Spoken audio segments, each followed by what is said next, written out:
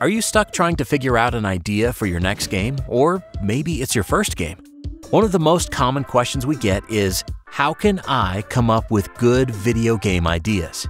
There's nothing worse than being creatively stuck. You could have your pen and paper in front of you, your canvas or your dev environment open and ready to code, but there's nowhere to go if you don't have that spark to inspire you and an idea to work towards. In this video, we'll look at different ways that can help you find that spark. We'll look at different sources for inspiration, talk about some real-world examples, and also share some tools and resources designed specifically for getting you your next game idea.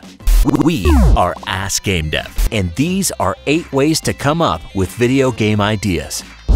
Welcome back. We make videos on how to elevate your game development and inspire others. If after watching this video you want to continue the game dev conversation, check the video description for a link to our Discord server. We're now making fresh Ask Gamedev content on all of the major social networks, so be sure to check us out there too. Number 1. Participate in a game jam. One of the best things you can do for your game dev journey is to participate in game jams. Not only do they give you some great experience and content for your portfolio, but they are also a breeding ground for generating innovative game ideas. If you've never participated in a game jam before, basically they're a timed event where devs get together in person or online and build games around a certain theme or set of constraints. After the games are submitted, devs and players alike try out the titles, provide feedback, and vote for their favorites. One of our favorite jams is the GMTK Game Jam from Game Maker's Toolkit. The GMTK Jam is an online 48-hour yearly jam that is known for its clever themes. Past jam themes include Out of Control, Only One, Genre But You Can't Mechanic, and Downwell's Dual-Purpose Design. You can see how the themes alone can inspire really creative ideas. In fact, there have been even devs that have continued to work on their titles after the jam and launch their games on other platforms. That's not uncommon though. There are a number of popular games that were first inspired during game jams. Some you may have heard of include Baba Is You, winner of the Nordic Game Jam 2017.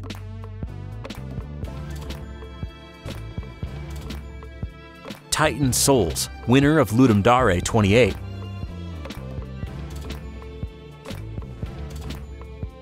And Superhot, created for the 7-day FPS Game Jam Challenge. If you're in need of some inspiration for your game, we definitely recommend starting with game jams. Check out this video for more game jam recommendations. Number 2. Scope your project. They say that necessity is the mother of invention. What kind of game can you realistically create? Ask these questions to find out what constraints you might have. How big is your team? Is this a solo project? What skills do you and your team have? Of the skills you're missing, what can you reasonably learn or outsource? What dev kit do you have access to? What software do you know how to use? What are the constraints of the software? For example, does your engine support 2D games, 3D games, publishing to mobile, publishing to console? How much time do you and your team members have to dedicate to this? Knowing these constraints will help you form your idea. Number 3. Go through the video game vault. Play through the classics. Have an old video game collection? Take a stroll through memory lane and play your favorite games from previous generations. Don't have a collection?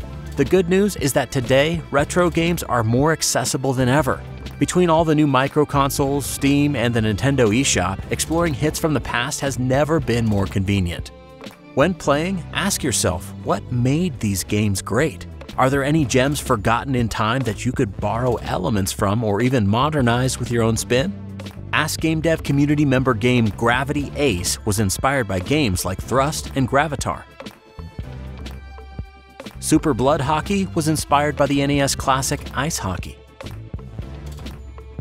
And some of Cuphead's boss designs were inspired by action platformers of the Super Nintendo and Sega Genesis eras. Number 4. Reddit game ideas. How about using someone else's game idea? There's a subreddit made just for this. They say ideas are a dime a dozen, but these ones are actually free.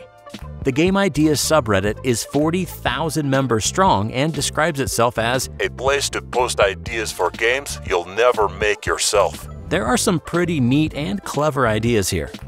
Some of the top posts from last year include a game where the day restarts over and over again, like Groundhog Day, but you play as a different character every time.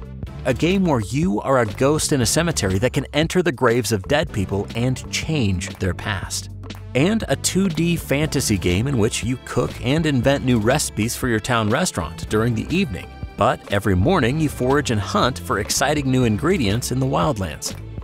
Head over to reddit.com/r/gameideas to check it out. We'll leave a link in the description. Number 5. Find inspiration in activities and content outside of the video game bubble. A lot of great game designers were inspired by things outside of the gaming world. The creator of Pokemon, Satoshi Tajiri, was inspired to create the game from his interest in insect collecting as a child.